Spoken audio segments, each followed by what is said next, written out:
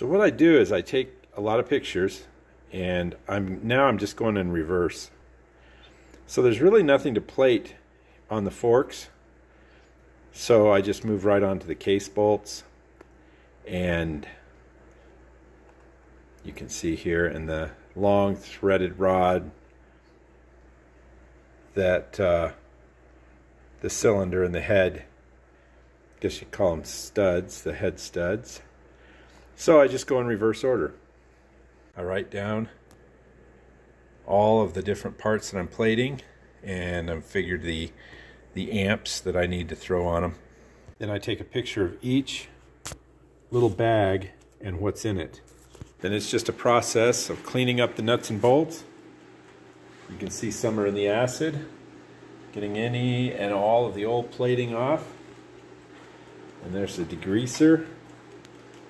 And we have a batch in here. As you can see, they're getting plated nicely. And they're hung out to dry. Nice and plated.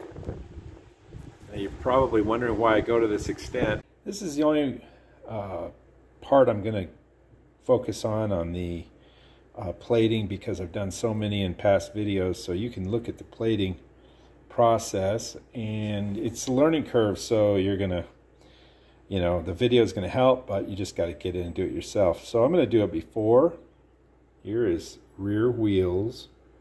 This is what the nuts and bolts look like on these wheels after 30, 40, 50 years. And after. You can see why I do plating.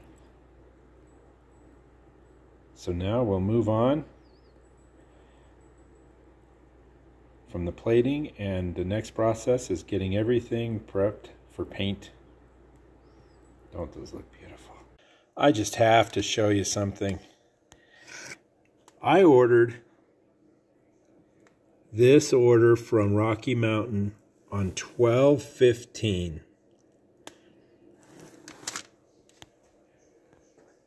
And here it is.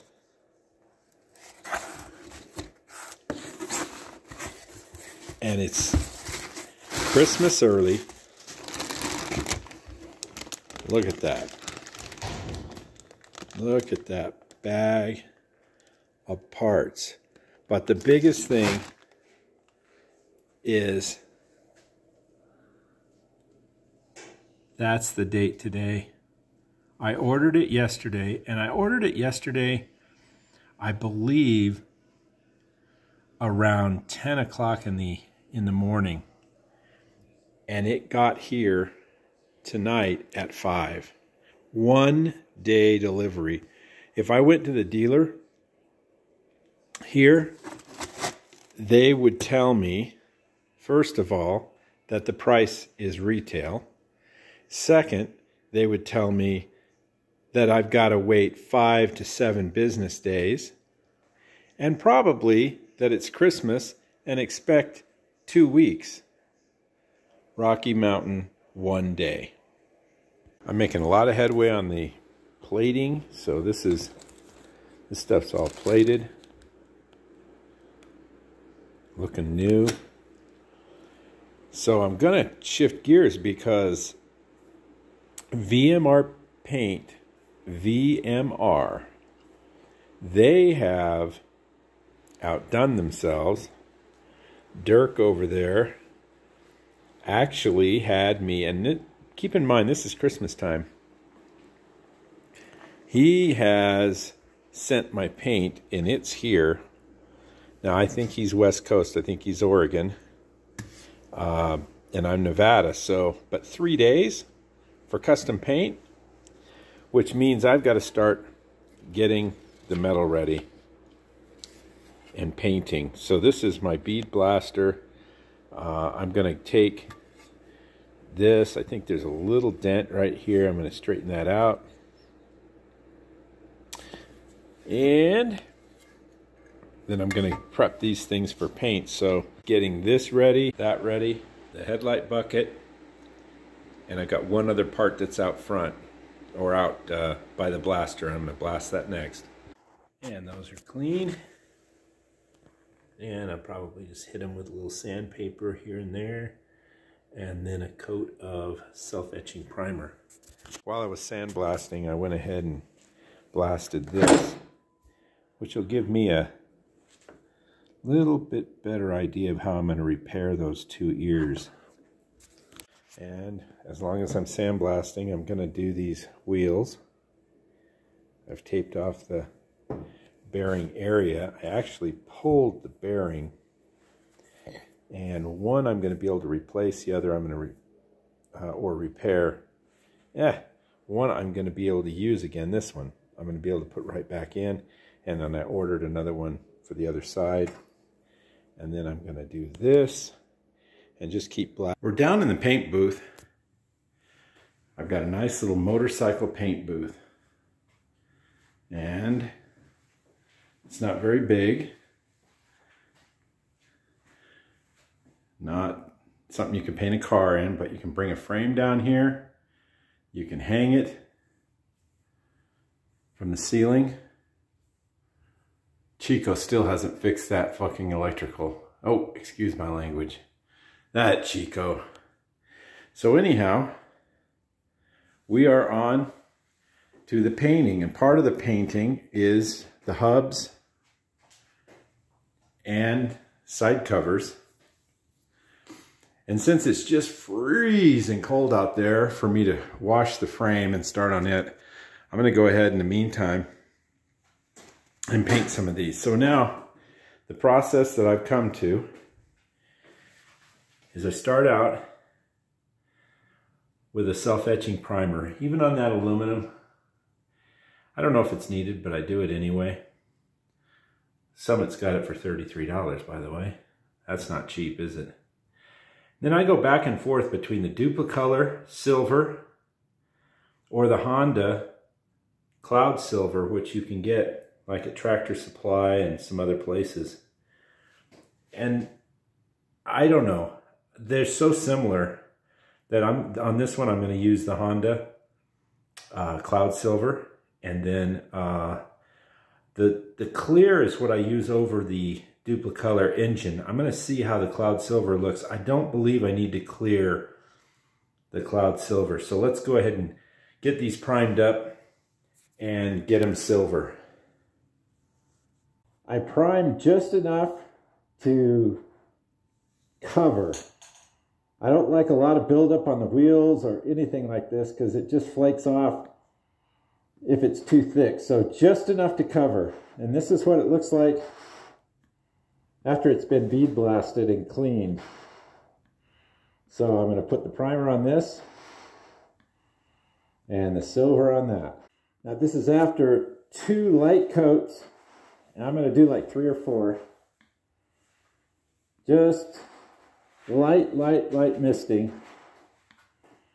And then here is the primer on the side case. And now that SEM dries in 10-20 minutes. Self-etching primer dries 10-20 minutes. All the other stuff I've looked at has been like overnight. And I don't like that. So let's keep going on the silver. So this is after 4 coats, and what I do is I keep spinning the wheel. I'll hook it on this hole here, then I'll take another one and I'll hook it on that, so I'm getting it a little more even all the way around,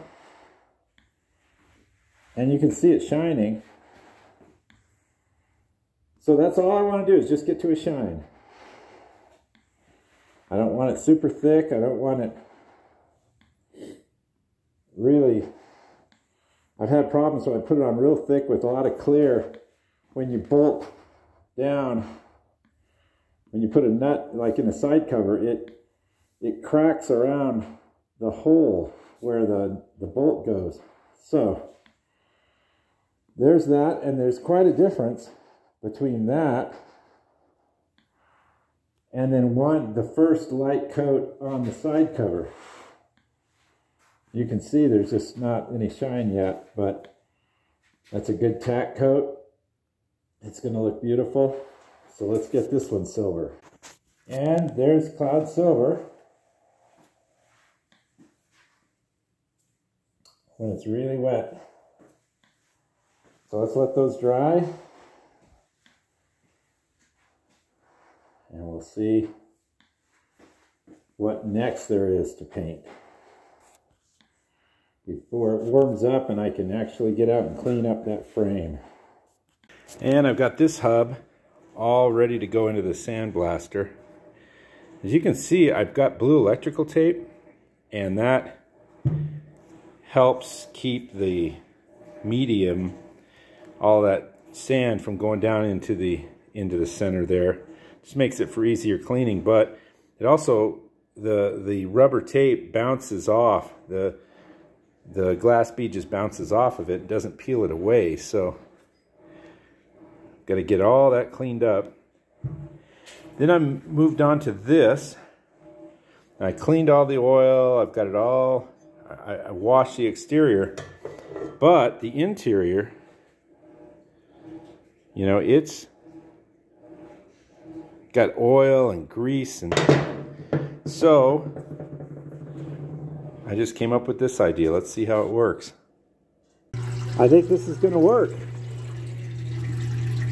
Get all that grease out of there and then tape it up and beat. And a little bit more sandblasting.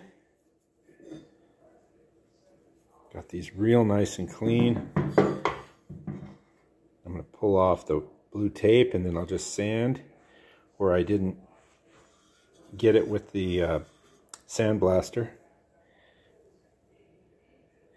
And then I've got a special wheel that I use to get that last little bit of corrosion out of that brake.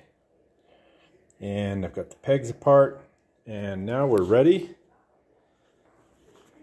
Before I go there, I'm going to show you the little wheel. It's a kind of like a ceramic wheel, and I learned about that on brake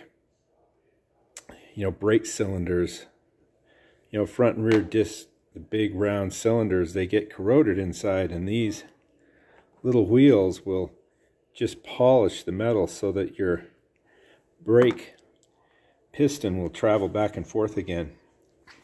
So we're going to go from this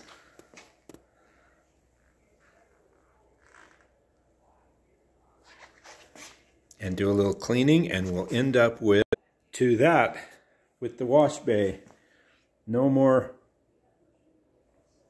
beehives and wasp nests and that sort of thing. So from here, we're going to start to work on the rust areas and get this Honda emblem off and get it ready for its first coat of primer. I'm taking a 2-stage attack at this rust.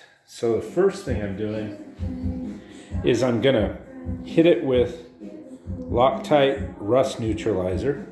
Any of those sprays will do. I'm hitting this light rust here up to about here. This I'm gonna use the pour.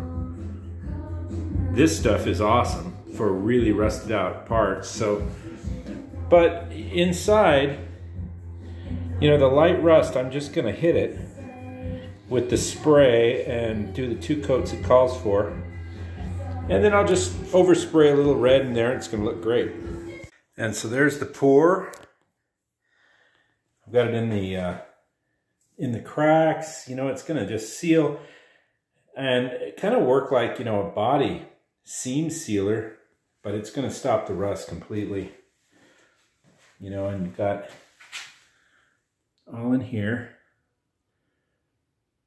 And like I said, after I'm done, look at that splooging out.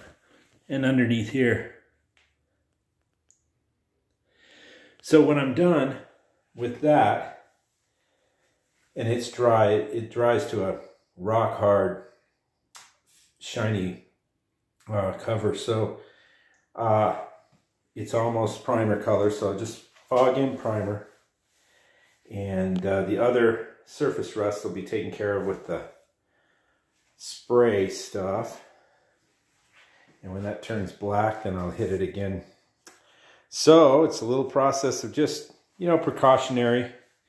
I could have painted it, and it would have been years before you'd have seen anything. I mean, it's not even bubbling on the old paint. So now we'll let that cure up. We'll get the emblems off and get it sanded down and get it flat for its first coat of primer. And there they are upstairs, all dry and nice. And I'm waiting for the frame to dry. And funny things happen when you're waiting for things to dry. So I could not get this rim. The tire will not come off the rim. So what I did is I cut both sides. Look at that.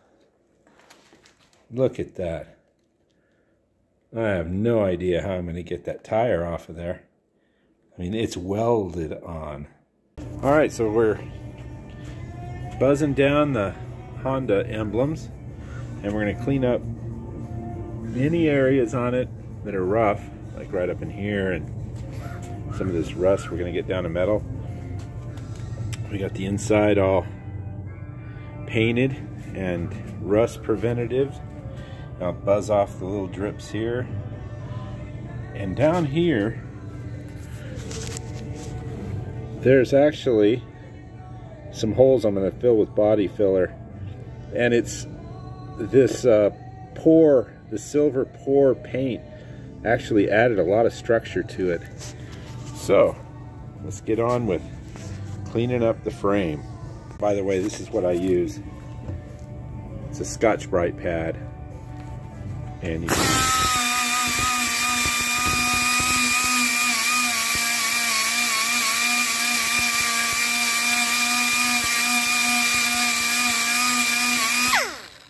that's it.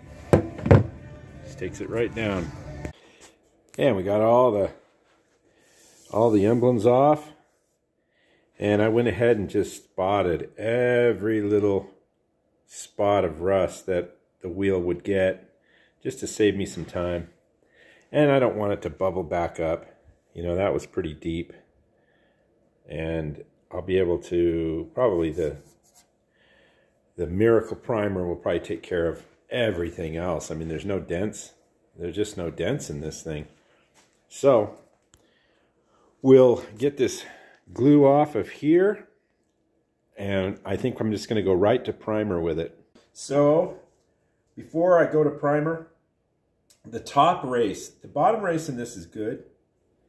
The top race is, it would have worked, but it was kind of questionable. So what I've got is a hammer and a nice little brass. And to be honest, I've already popped it out, but you just kind of hold it against it.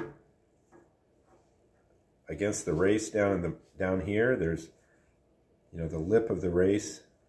And there it comes out. I didn't have to give it much in the way of a hammer, though. It came right out. And I think the smaller they are, the easier they are to get out. So you can see that's a little discolored, where this is nice and shiny. So I'm going to replace it. It was not too much.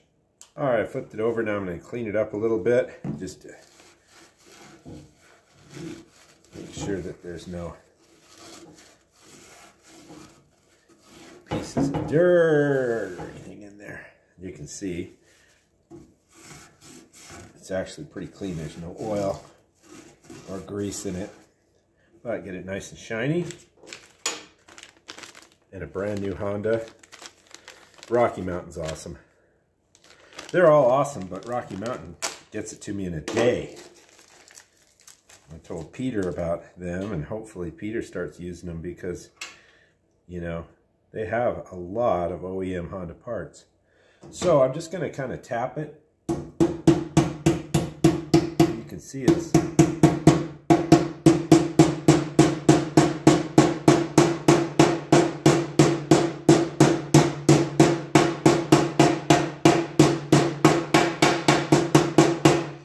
as far as I can get it.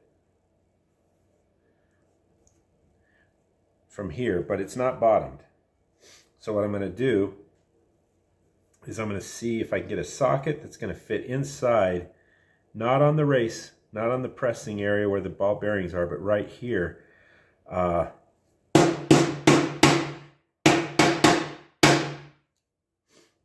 don't think I can catch the lip of this small race. Let's see what I've got. I found a socket that might just hit on it perfect. I thought about it. This is thin right here, and I don't want to disform this. I want it to be perfect. So I'm going to see if I can get it in with this. Oh yeah.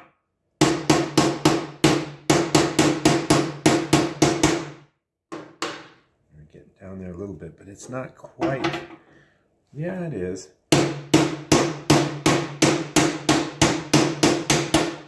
You know, something tells me that's bottomed. Well, it's gone in a little bit. Well, let's just see. Let's keep. And I'm looking at it, and I've got about 1/4 of an inch to go around there. Never really used this until today. Now let's see. Let's see how much more we got to go. You know, I don't know if that to me that might just be bottomed, but I'm gonna give it a little bit more with a different socket. All right, so I got it as far as I could with the socket. Then I took the old race and I just turned it upside down, and I kept tapping it in, you know, fairly hard to get it to move. And it's now when I look at it with the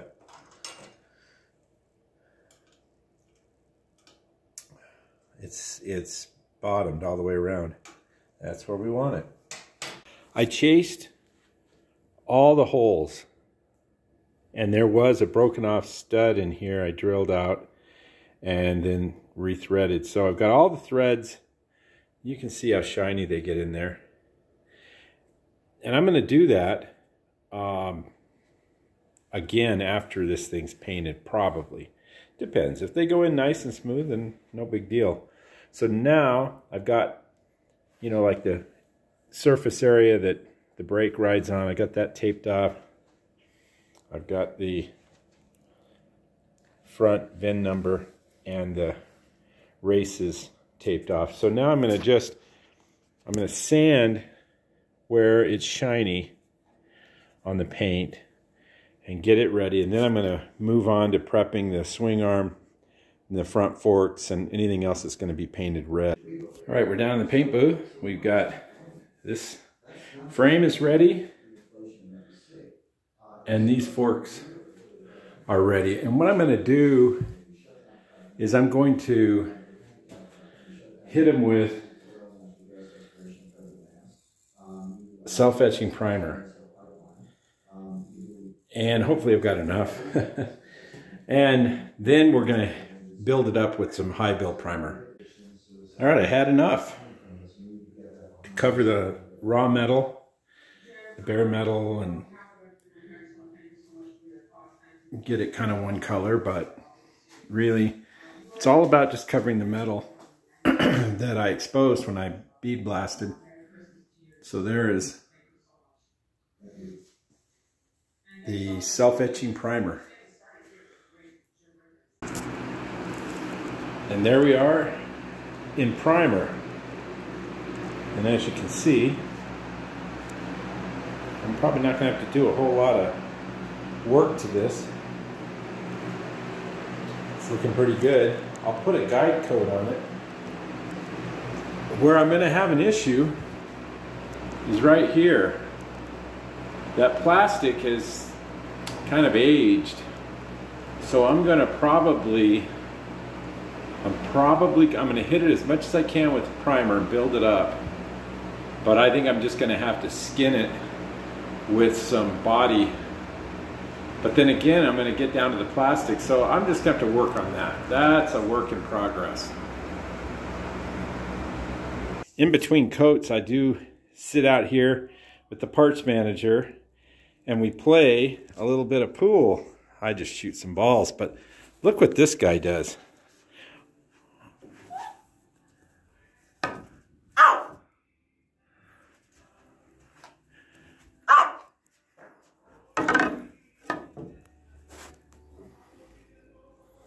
And now the guide coat. And I'm just gonna mist it over the area I'm gonna work, because I'm not gonna do body work on most of this frame. Is just that, it's just frame. There's kind of a line right here. I think above that would be considered body work. But then you've got the top cap here. So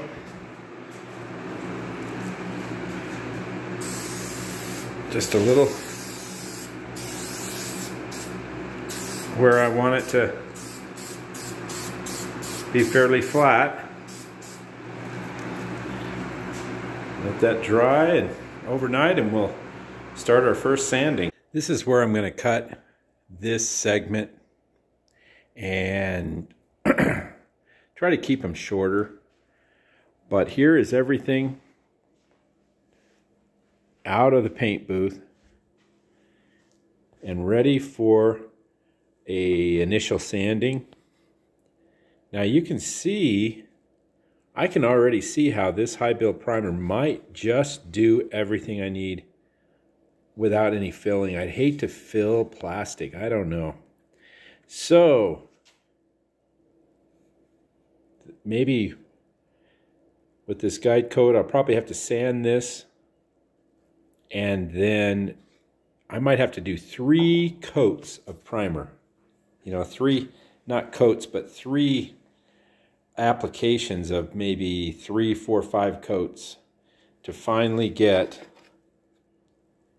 the primer to build up enough to take out these sun blemishes, you might say.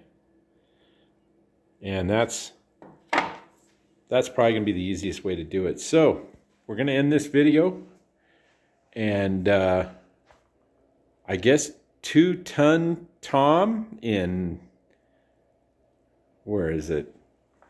2-ton Tom is there in Shingletown, and I think what I need is I need 2-ton Tom to come over here and try and break the beads on these wheels. If he could sit on them, if 2-ton Tom could come sit on these, I might be able to break the beads. But I've tried everything. I've even cut the tire, and the more I looked at these,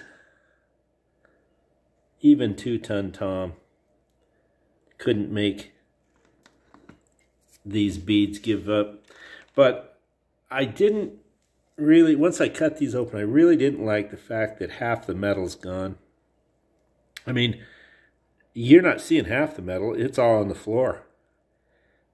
And so these would probably work. I mean, I would be able to get them smooth enough because they're inside. They just need to, you know, kind of keep from rusting anymore. And I could straighten them and sand them and paint them and everything, and that would be okay. But I found some brand new reproductions on eBay, and they're coming, and they're $49 for both rims. So there's maybe it's $49 per rim, but it's both sides. So I think for $106 I've got 2 new, you know, brand new front and rear rims, and those are going to be much easier to work with. So on the next video, we're going to get into the painting and also a little bit of repair on the pegs and a few other things, and really start putting it back together. So until then, we'll see you on the next video. Welcome back to the channel. We are working on the CT70, the Honda Mini Trail. Like I showed you before, we got everything all broken apart, and we moved on to our plating.